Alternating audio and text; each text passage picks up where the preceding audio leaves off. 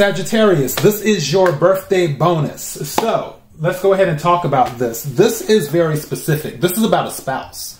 So this isn't about you. It's when it came out, I mean, it could be, you could be the spouse, but I feel like this is about your spouse is what I feel. So unemployment came out. Also, someone's playing music. So if you hear that in the background, it is what it is. So unemployment came out. I was like, oh, that's interesting. So then spending came out. I was like, okay. Then receipts came out. Hold it this way. And then responsibilities.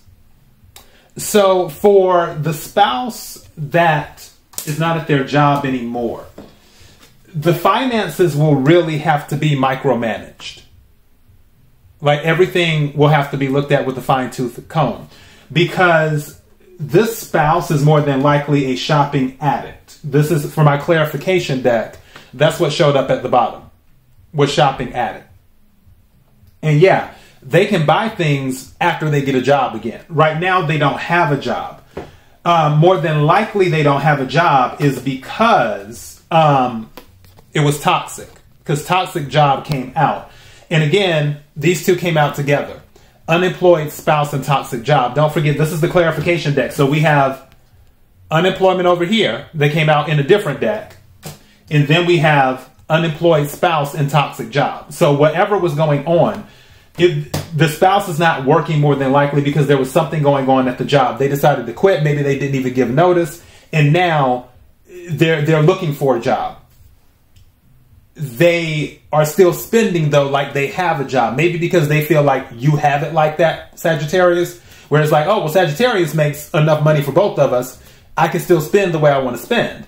And for you, it's just kind of like, okay, well, yeah, you can still buy things, but let's be mindful here. There's only one income coming in right now versus two. So again, there might have to be some micromanaging going on. And definitely before, keeping track of receipts and spending and letting that person know there's still responsibilities that need to be taken care of. Now, two other cards that came out is unexpected money. So you have some unexpected money coming in. And then stable. So you have stability. This unexpected money will help you out. However, something is telling me with this unexpected money, okay, let me say it like this. If you're the one that gets the unexpected money, I'm not saying don't tell your spouse. I'm just saying you don't have to broadcast it. You know, if you're the one that gets the unexpected money, if there is a way that you can keep it to yourself, then by all means. If you're one of those people where you feel like, okay, you need to tell them everything, that's fine too, because I do believe in transparency. However, if you decide to make this unexpected money known to your spouse, you need to be very direct to say, we're not spending this. You need to put your foot down and be like, we're not touching this. This is our nest egg. And still put that emphasis on, okay, you need to cut down on your spending until you get a job. And doing that. But overall, you will be stable. So you will be stable overall.